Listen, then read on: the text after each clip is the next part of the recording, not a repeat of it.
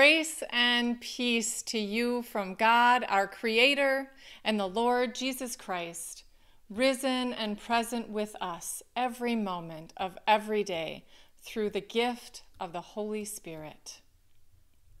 Today is June 14th, 2020, the second Sunday after Pentecost, also known as the second Sunday in Ordinary Time in Year A. You may recall that last Sunday I was supposed to explain the Trinity. Can anyone explain to me what they learned from me about the Trinity last weekend? Crickets. Very hard to explain. Yep, you are right. I didn't define the Trinity, but what I did draw out of the text is that the bulk of the passage isn't about God. It's about us. It's about what we will do in the name of God. It's about what we'll do because we belong to Jesus. When we focus on God, we always understand ourselves better. That's how this works. Today, we read in Matthew how Jesus commissioned the 12. Jesus didn't bring the 12 together because they were alike or because they were like-minded people. Indeed, they were not. Do you think they could have reached so many if all his disciples had been like one another? I can't answer that for you. You need to think on that. I leave it to you to seek your answer to that question. What I will share with you is that my background as an educator in public school education has informed me that it takes many different kinds of people to teach many different kinds of people. Jesus brought the 12 together. Today, Jesus brings us together. Are we all alike?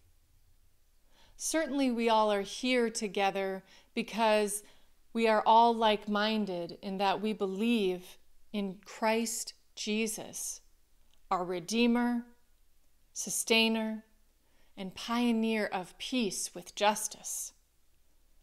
We are not all alike. Certainly not. Jesus didn't bring us together because we were all alike. Jesus brings us together regardless of what we're like, so that we can buoy one another up, love one another, be good neighbors to one another, and in that, Jesus asks us to be disciples. Yes, members, but more importantly, disciples. Discipling for Jesus Christ for the transformation of the world. So go out and find people who are undecided and lost, the unchurched, and invite them into the family of believers and invite them over and over again. And continue to support the people who are already with you. Don't go to people who have completely different ideologies. Shake the dust from your sandals and move on. That's scriptural. You'll hear it today in the Gospel of Matthew. If you're to make a difference in the life of someone who has completely different ideology than you do, that's par for the course. And that will likely happen again and again if you are doing those first two things. Seeking the lost, the undecided, the unchurched, and supporting the people who are discipling with you, alongside you. As it is written in Romans, chapter 8, verse 28, and we know that in all things God works for the good of those who love him, who have been called according to his purpose.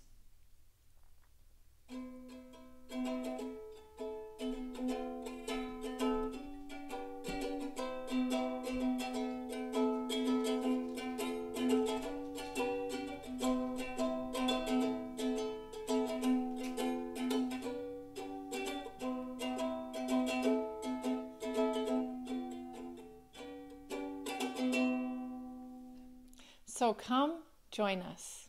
We are so happy to have you here worshiping with us today. There will be a few important announcements after worship today. So if you're interested, be sure to stay on after the titles scroll. Thomas, will you join me for the birthdays and anniversaries? Yes, of course. All right. Birthdays for June until next Sunday. So from today through to Saturday next week. Rosie Vogie, June 8th. June 10th, Mike Porter. Shirley Peterson, June 12th. Ginger Thrasher, June 13th. And today, Ashley Klimek, June 14th. An anniversary is coming up. We have 2 anniversaries today. We have Jerry and Janice Denny. Happy anniversary. As well as Wayne and Lisa Perkins. Happy anniversary. All right, let's sing a birthday tune. Are you guys ready? All right, all you birthday people. Here we go. Happy, happy birthday from all of us to you. We wish it was our birthday so we could party too. Hey! All right, very good. Okay, thank you, Thomas. Yeah. Okay, so just a quick note here that this week I sent out an e-newsletter introducing Pastor Kevin Gregory, who will be starting with Joyful Spirit United Methodist Church in July. So please be sure to take some time to read his introduction and learn his background. I will be here with you intermittently through June, helping the office staff to set up new computers and learn new software. But this is my last Sunday of worship with you as pastor of Joyful Spirit United Methodist Church. Our website will have more updates, so be sure to check out our website as well, www.joyfulspiritumc.org. Also, if you did not receive a directory at the outdoor drive-in worship service, you will receive your directory in the regular USPS mail. All right, please join us for the call to worship. Just as a body, though one has many parts, but all its many parts form one body, so it is with Christ. For we were all baptized by one Spirit, so as to form one body, whether Jews or Gentiles, slaves or free, and we were all given the one Spirit to drink. For the family and friends of George Floyd, Lord, in your mercy. For the police officers involved in the killing of George Floyd and for their families, Lord, in your mercy.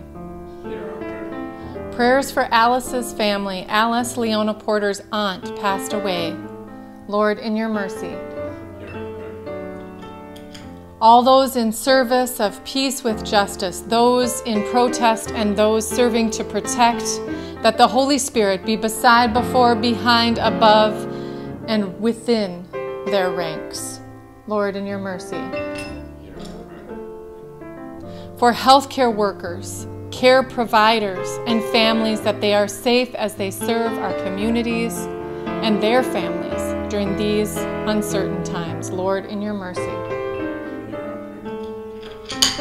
For the most vulnerable among us, especially those in nursing homes, those struggling with addiction, and all those with mental health concerns, Lord, in your mercy. For all 2020 graduates and all school and staff and administration, Lord, in your mercy. For Joyful Spirit United Methodist Church and its leadership, Lord, in your mercy. For Eric, Sandy, and Barry Pratt's son-in-law, Lord, in your mercy. For Don and Martha Simmons, Lord, in your mercy. For Glenn, Donna Mayo Faring's husband, Lord, in your mercy. For Joyce Vogie, continued healing, Lord, in your mercy. For Hannah, Leona Porter's granddaughter, Lord, in your mercy. For Dan, Bonnie Bartos' brother, Lord, in your mercy. For Laura Faust, continued healing, Lord, in your mercy. Hear our prayer. For Barry Pratt, continued healing, Lord, in your mercy. Hear our prayer. For Larry and Marlene Calhoun, continued healing, Lord, in your mercy. Hear our prayer. For Arliss' sister, Margaret Anderson, continued healing, and Kathy Rood, Lord, in your mercy. Hear our prayer. All right, joys. We have been blessed by being able to celebrate and worship in a drive-in outdoor service on Highway 29, just outside of Wadena, as we did last weekend. That's also posted to our YouTube channel if you didn't get a chance to catch it. And so that is one of my joys I would like to share today. It's a joy that we can use the technology that we have to connect to our friends and family, and to have some of us pets keep us, to have friends. All right, so joys for technology and joys for pets. All right. I really enjoy all of the rain and storms that we get. I'm really grateful to be inside and reading a book or something, enjoying the weather. And for those fields to get lots of rain. Very good. Even though we have, sometimes it seems like so many crazy things going on, I really am grateful and joyful that we have it so good. I love our life together, our little family, and the work that we have and our health. I'm grateful. Very blessed. Thank you for sharing, Thomas. I'm going to take just a moment. I think Lydia has another one. Oh, yes, Lydia. Yeah, I'd also just like to point out that I'm really, really, really joyful and grateful for everyone in the Black Lives Matter movement today and making a real change in our country and making it just a better place for everyone overall. Amen. Thank you, Lydia. So I'd like to give you a little time to think about your joys and concerns today.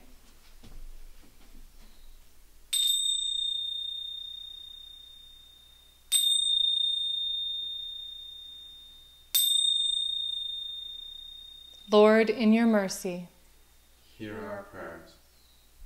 I would like to conclude our joys and concerns today with a prayer from Bishop O given for us during this season of pandemic postponement and civil unrest. Portions of this prayer are adapted from a prayer written by Rabbi Spilker of Mount Zion Temple in Minneapolis. Prayer is so important. Please bow your heads, and in an attitude of prayer, let us pray. Help us breathe deeply for a moment, to close our eyes, to shut out the video screens and the sounds that have inundated us with news and become our surrogate community.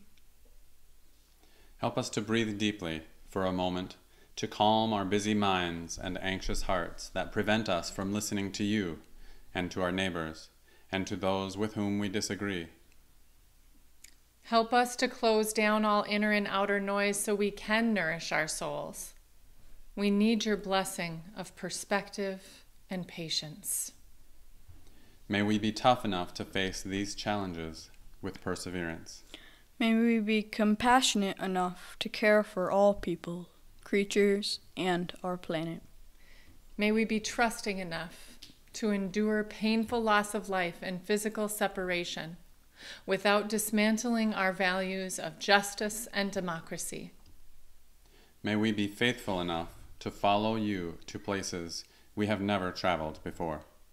May you, Holy One of Blessing, lovingly embrace us with creative resolve to do what is needed for ourselves, for our loved ones, for our communities, for our church, and our interconnected world.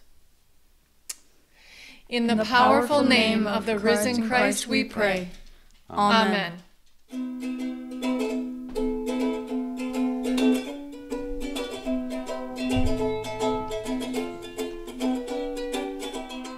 Our gospel reading today is from the book of Matthew, chapters 9, verses 35 through 38, and chapter 10, verses 1 through 23.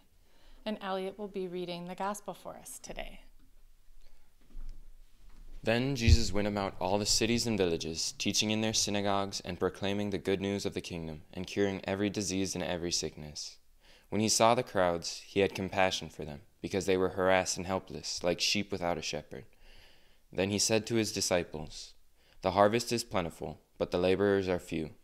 Therefore, ask the Lord of the harvest to send out laborers into his harvest." Then Jesus summoned his 12 disciples and gave them authority over unclean spirits, to cast them out, and to cure every disease and every sickness.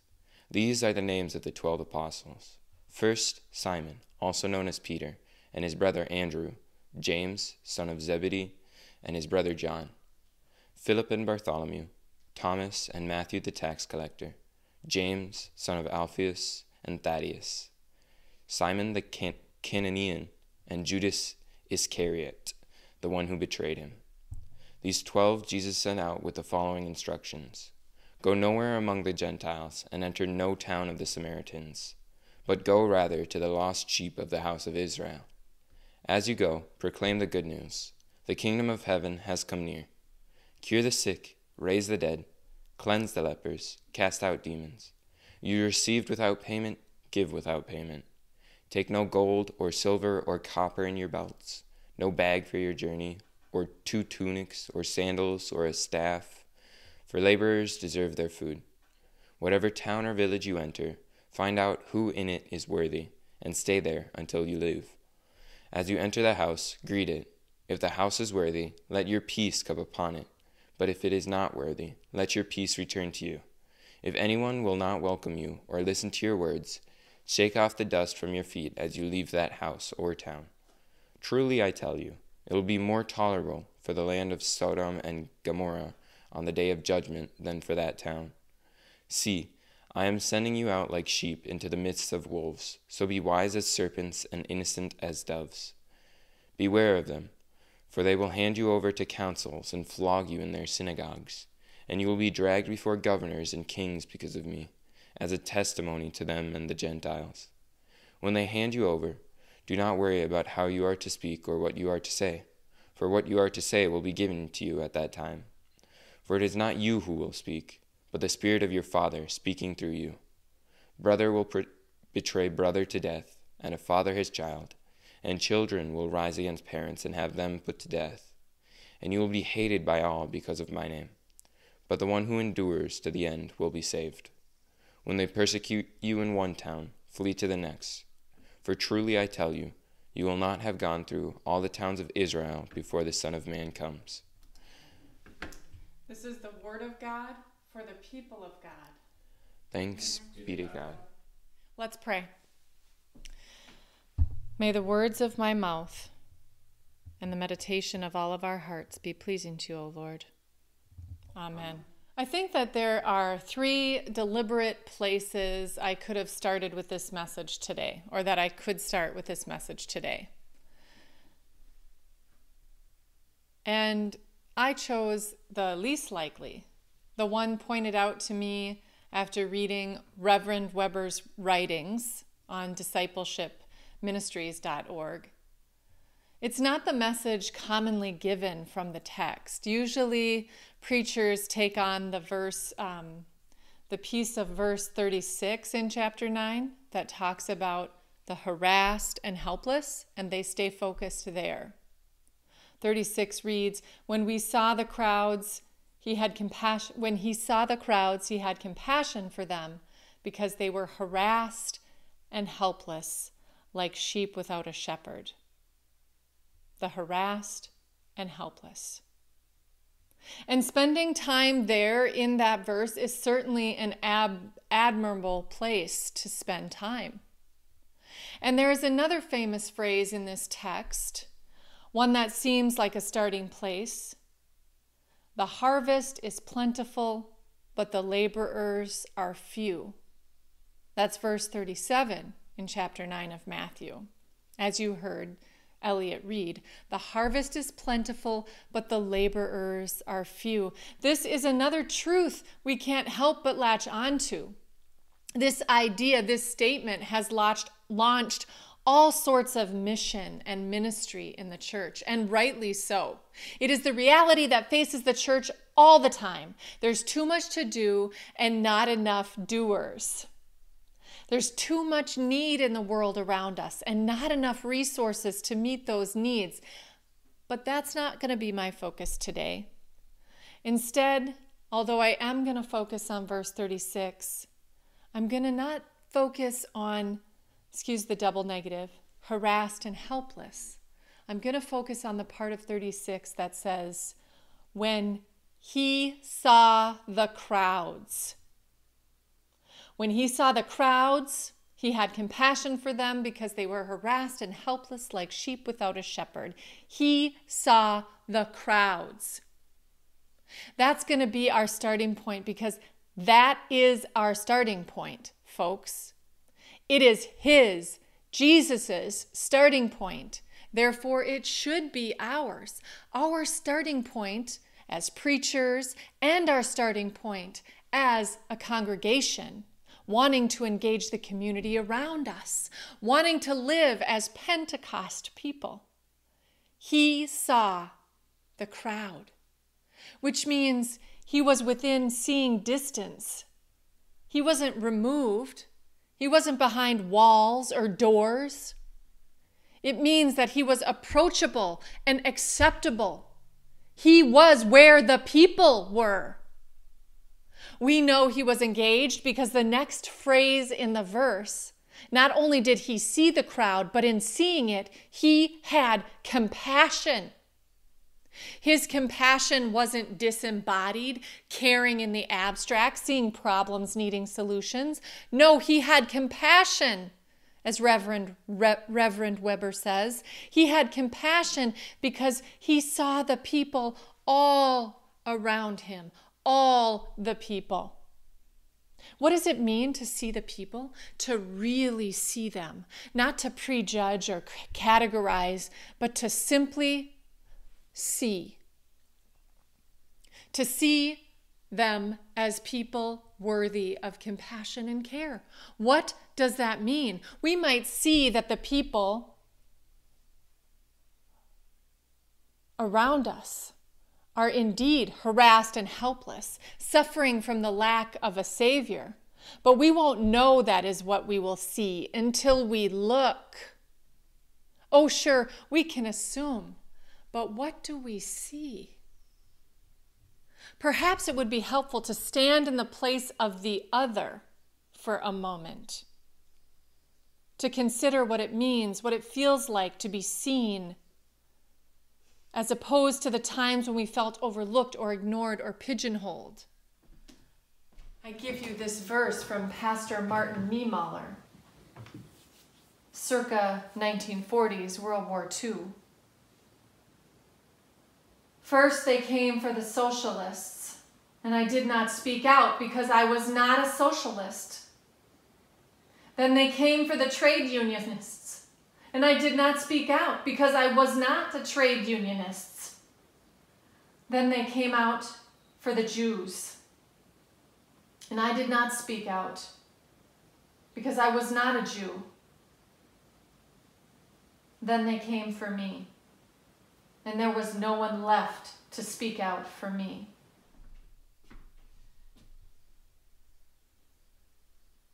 To know that someone has seen the real self hidden underneath and still manages to love and accept us is a profound, powerful feeling. It makes a difference in our lives to feel that, in our hearts. It makes a difference in our self-image to feel that kind of love, that kind of agape love.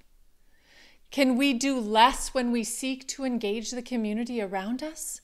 Because he sees and has compassion.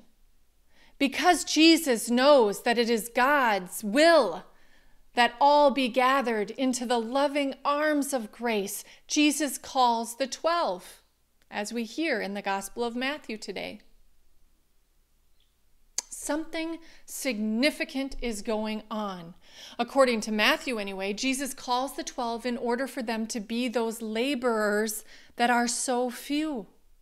The community isn't called together for their own sake. The 12 aren't called in order to tend to their own souls, to make sure they are right with God. No, they are called out to be the church that sees the crowds. We don't come to our neighbors because we want to fix them or threaten them or chastise them. We come to see them. We don't rely on our theology, on our preferences for worship and our language for prayer. We come truly empty-handed so that we can see our neighbor without the filters. Is this easy? No. It is just a matter of saying that's what I'm going to do. It is just flipping a switch to turn off our prejudice. So of course it is not easy. But try and try again to see those who surround us. Maybe we'll see them as harassed and helpless. But harassed by whom? And helpless in front of what? And maybe we'll see them as resources of strength and grace that cause us to be amazed and to give the God they may not know thanks for the blessing of seeing them. What is most likely is that if we look long enough, we will see ourselves in them. We are like them, and they are like us in the ways that really matter. And that too can be an occasion of praise.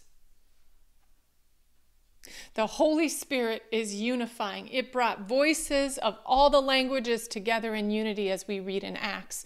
And anything that divides is not of God, not of the Holy Spirit that is here among us, before us, behind us, above us, and beside us. So with the confidence we have as children of God, pray with me the prayer that Christ Jesus taught us.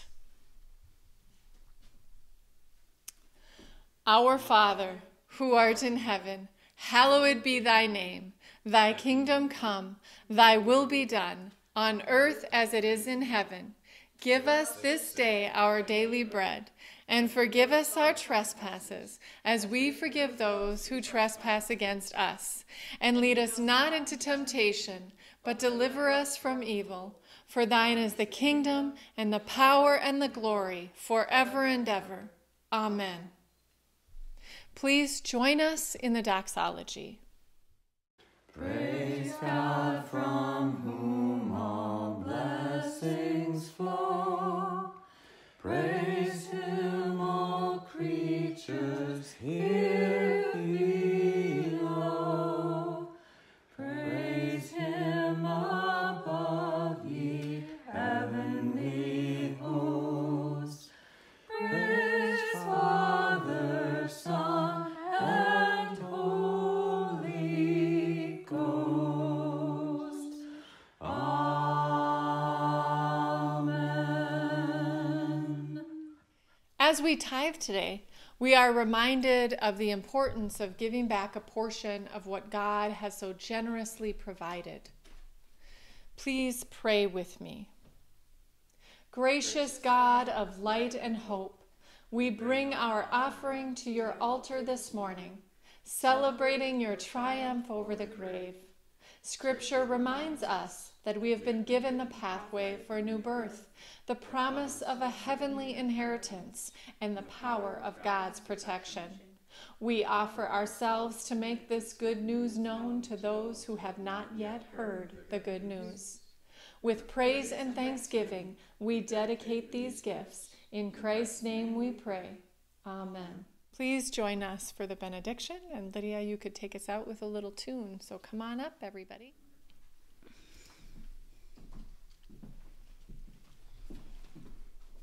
I'll make room for everybody.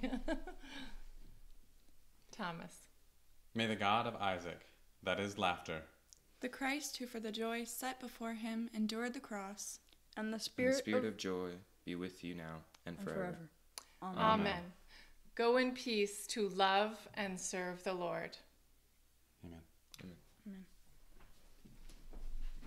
Amen.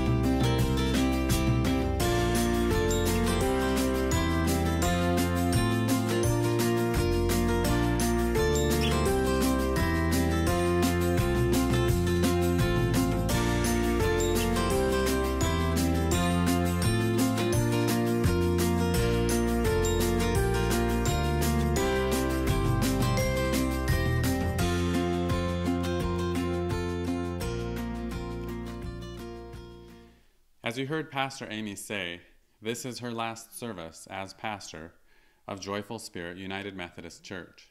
She was accepted to the Master of Divinity program at Luther Seminary in St. Paul, where she begins this fall, and we are so proud of her as she has received the Jubilee Scholarship, which covers the full cost of tuition. Pastor Amy will be serving 3/4 time in the churches of Rosendale and Atwater, starting Sunday, June 28th. We want to thank our friends and family, our church families, communities of faith, Pastor Callie Christensen, and Joyful Spirit United Methodist Church for their continued support and encouragement as Pastor Amy and our family begin this new chapter in our faith journey. Please know that we are in deep gratitude to you, all of you, for all you have done to lift up Pastor Amy and our family during these seasons of change, and we are so grateful for your continued prayers and love. Thank you, Thomas. And on that note, I want to reassure you that this YouTube channel will continue to host worship services. I want to introduce you to Pastor Kevin Gregory, who will be joining Joyful Spirit United Methodist Church as their new pastor the first Sunday in July. Pastor Gregory will be serving the churches of Joyful Spirit United Methodist Church and Frazee United Methodist Church. A few things about Pastor Gregory. Okay. He is a native Texan, and he grew up in Mineral Wells, Texas. We love Texas. We spent some time in Texas. Mineral Wells is about 40 miles west of Fort Worth, if you're trying to get a geographical idea of where that is. And he has been and is a lifelong United Methodist. He grew up active at his home church, FUMC Mineral Wells, where his mother served as the part-time children's director. Over the years, through involvement in that congregation and in serving in a variety of ways at the annual conference level, he received a calling into ordained ministry. After graduating high school, he attended Southwestern University, which is a small Methodist liberal arts college in Georgetown, Texas. And during college, he served in the student ministries area at FUMC Georgetown and was elected to serve his annual conference as part of the delegation to the 2016 and 2019 General Conference. All of those experiences, he says, have helped shape how he thinks about the church. And this has helped and has led him to pursue his MDiv at the University of Chicago with the initial hope of pursuing doctoral work. However, his track has changed just slightly, and he will be joining you at Joyful Spirit United Methodist Church. While he still wishes that he still may pursue his doctoral work, God is active in his life, and he is continuing to learn more about what it means, what God's call is for him, what being a Methodist is all about. And here he is, moving to Minnesota. Quick question. What's MDiv? Masters of Divinity, which is the same seminary program that I will be starting at Luther Seminary in St. Paul this coming fall. I should have known that. You maybe should have known, but it's okay, right?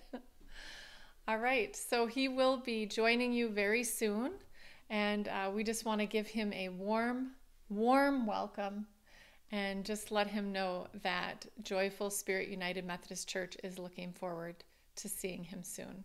So God bless you as you bless others with your prayers and connectionalism. And I just wanted to say we should all be grateful for the people who are willing to do this work. Thanks, Thomas. I agree. Let's say a little prayer for them. Almighty God, thank you for bringing Pastor Gregory with us. Thank you for all the paths. Thank you for the calls that you help us discern from you. Lead us in the way that you will, for your will, God, not for our will, but for your will. We lift these prayers up to you in Jesus' name we pray. Amen. Amen.